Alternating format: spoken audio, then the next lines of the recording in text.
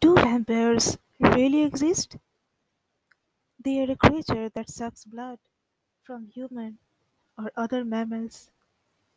Ancient folklore says they feed the vital essence in form of blood from a living being. Jure Grando Alilovic from modern-day Croatia was the first real person described as a vampire. His timeline was from 1579 to 1656.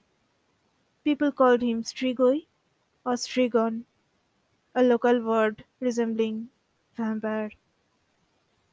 Creatures with vampiric characteristics appeared from ancient Greece, where stories told of creatures that attacked people in their sleep and drained their bodily fluids.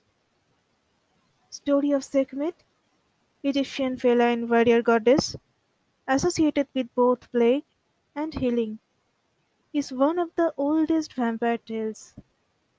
Legend says that sun god Ra sent his daughter Sekhmet down to punish humankind for their disobedience.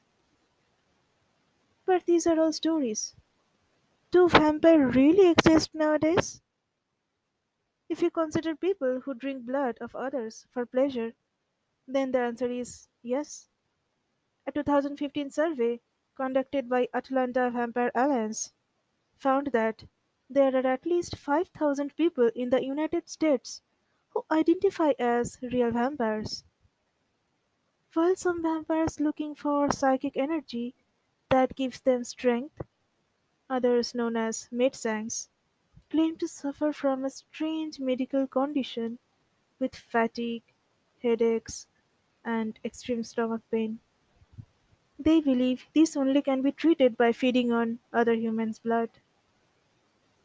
There are thousands of people doing this in just US alone. Their symptoms and behavior are a real mystery. Blood is highly nutritious and a natural laxative. This may be why it offers some temporary relief for both digestive and mental difficulties.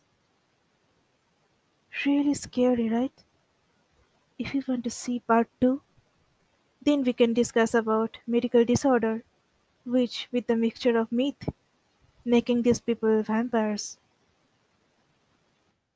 Thank you for watching. Comment what you know about vampires. Let's see if you can find any unknown fact. Like and share with everyone, and subscribe Writz Biology for more videos. Take care. Bye.